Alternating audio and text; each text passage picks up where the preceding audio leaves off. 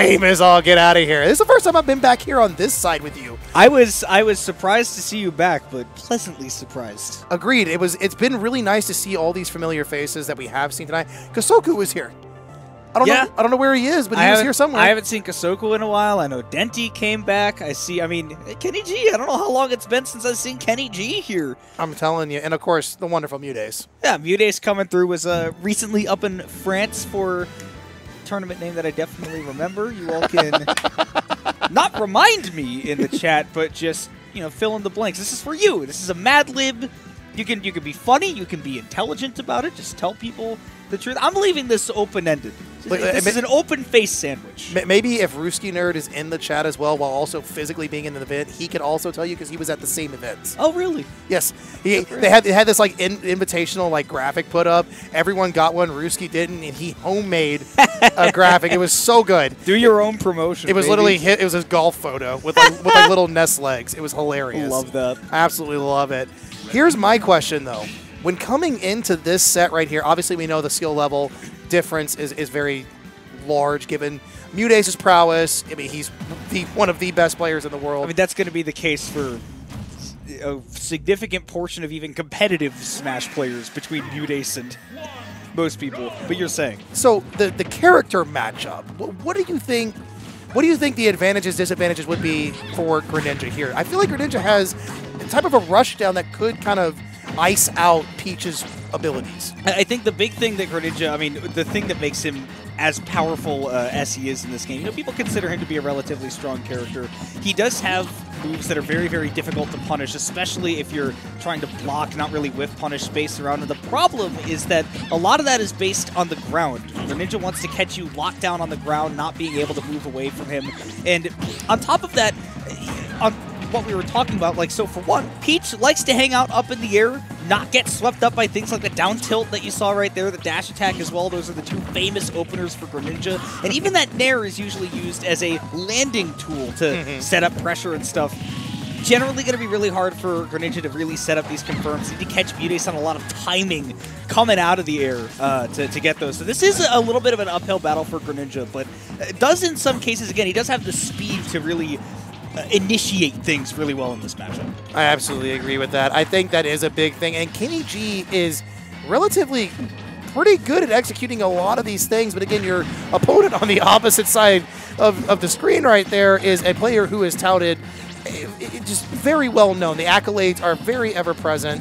One of the best, if not the best, representative of the character playing here against you. And you, I mean, like you said, the best way to describe it was an uphill battle.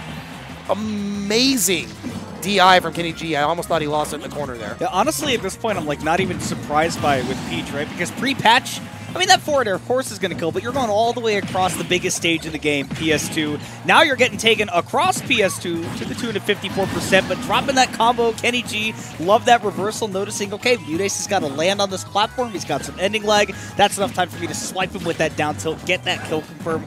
Great recognition there in the moment. I love it. I also want to see how KennyG kind of rolls with a little bit of momentum that he has carried. MuteAce got quite a bit of extra credit. 60% is enough on a light character like Greninja, but he is playing well around what MuteAce is throwing at him. A drag down would have been great right there, teching it off, or reading the tech off the platform, but he doesn't go for it. He's got a little bit of mix up, and as he does get the drag down, and I was genuinely not prepared for that. I thought he was going to plus off that little momentum or that advantage state, but unfortunately got knocked out of flow. I don't even know if KennyG was prepared for that either. I think that was an FGC Bob Ross, a happy little reset, and he was good enough to pick up that happy little reset, right? Continue that string. I think what he's already shown immediately is that he is setting a tempo that is really helping him juggle MuteAce really well. This is a great juggle game from him. What a great edge guard from MuteAce, though, to clean that up. KennyG mixing up the recoveries, and it's still not enough because MuteAce has seen this before. This guy plays by the books, but he plays by the books better than anybody in this entire game.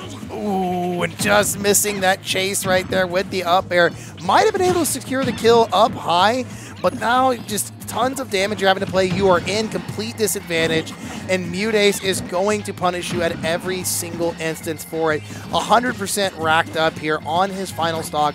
It is not looking too good for our friendly froggy friend. Not able to get that down throw into the instant double jump back air. He had the inputs right, but just the percentages were not ripe to get that KO on MuteAce, who's now sitting at 140, and this is where things become real struggle bus against Mute, because if there's one thing that everybody knows him for, it's just bossing up when he's at those high percentages. He's staring him in the face and saying, well, what exactly do I do here? Do I want to go for a little reset? Do I want to toss him off stage? Maybe get a ledge trap? At this point, I was about to say it doesn't matter, but KennyG bringing this down to last stock. It's tough to make comebacks against MuteAce. One of the most difficult nuts to crack in that manner, and you're getting a show of it right there. Tossing out some of those easy, breezy option coverage hitboxes. Take that stock, take that first game, putting KennyG on the back foot in this set. And it's funny you say back foot, giving you a little hip bump right there on the back side, taking that final stock. And I mean, I guess it's a JV too. I mean, MuteAce didn't take a single bit of damage, but I feel like Kenny could feel good about that. I mean, you're taking a top player down to his final stock, means you're putting enough pressure on them to have to recognize where they are faltering and fix the cracks. At this point, you realize, okay, I've got MuteAce in a place where he's not completely running the show. We're going to be kind of trading jabs, trading blows in this case. Now, you don't want to get into a prolonged game with MuteAce, but the number one thing that you have to think about is that when it comes to the percentage deficits, you need to stick to him like glue. He's going to have those moments where he gets that crazy damage output, right? And he's just going to outpace you a little bit. That's what makes Peach scary. But in situations like these, you really just have to say, okay, don't mind. I got to throw out some powerful stuff myself and get things started. And you got to find, like you're saying, those cracks. You have to force him to respect you so that those cracks can appear and you can get some big things like this started. We got the back air right there, holding MuteAce at the ledge, and I like the stage presence KennyG was holding there. It was a ledge trap situation, but it wasn't so much so threatening that KennyG would let Mute kind of walk back up on the stage, you know, hey, you can do this, but I'm going to poke you here. You can move here, but you're going to move back to the ledge. And I like what that, like, kind of aura it produced here for KennyG. Sadly, he doesn't connect with the, oh my gosh, that up smash would have been juicy for that first stock. Yeah, but just kind of not getting guaranteed timing, getting the sour spot nair into the forward air. Great recognition from him. And again, like we were talking about, really stuck to MuteAce in that game. Didn't allow him any openings to really finish off those stocks. He's making MuteAce work really hard to take these stocks. So what Cody says, right, you have to win by 2 with Peach a little bit, right? You have to get that second hit to get that KO compared to another one, just gravity. And there it is, right there, sour spot back air, not going to be able to take that kill, and KennyG can really start to build up a lead that'll let him run the pace of this match. Beautiful. Like, just look at it, 50% extra credit here, and KennyG at 166. I mean, you could breathe on Greninja at this point, and he is losing a stock, but he is running with it. He is actually forcing MuteAce to just make those minute changes in his approach. That first stock is sealed away, but this lead is, it's a cushion, but it's not a very soft cushion. You have to make sure that you're just not leaving anything wide open, because like you're saying, at 82%, that usually feels really safe, but against Peach, these early percents get racked up so quickly, and that's where things can start feeling like they spiral out of control a little bit for you, right? So, yeah, definitely on KennyG to keep things going. Sour spot up smash is enough to do it. You were belaboring how that move does not function earlier. This time it comes in to help him. And I can't believe it's the sour spot, too. It's the outside hit that took the stock. 61%. KennyG is working with so much advantage just on life at the moment. I wouldn't say positioning by any means, but he is working at least with the percentage advantage at hand. You mentioned the word positioning, by the way. I want to talk about the positioning from KennyG, because I've noticed that, especially when he's coming out of disadvantage and when he's trying to maybe open up, just see if MuteAce will flinch, take a swing at him, his spacing and his precise movement with this character has been so impressive. I think a lot of people just think of Greninja as, well, he's fast, he's got safe hitboxes, so I'm just going to kind of run in at, you know, relatively predictable angles and throw out things that feel optimal, and that's one of those situations where he just went, okay, I'm going to full send with this nair. MuteAce with that perfect spacing himself, able to get the punish, bring this game like right back to even, but the fact that KennyG's been playing with the lead this whole time, I think really does speak to the fact that his disadvantage and his movement have been immaculate. They have been, but this percentage lead is now completely dissolved. But KennyG can, I mean, We saw him bring it back the first 2 stocks. He can do it here, but that spacing needs to come back. The awareness of his position next to MuteAce needs to heighten in this moment. And this is just the resilience of just a higher level player being put on display right before our eyes.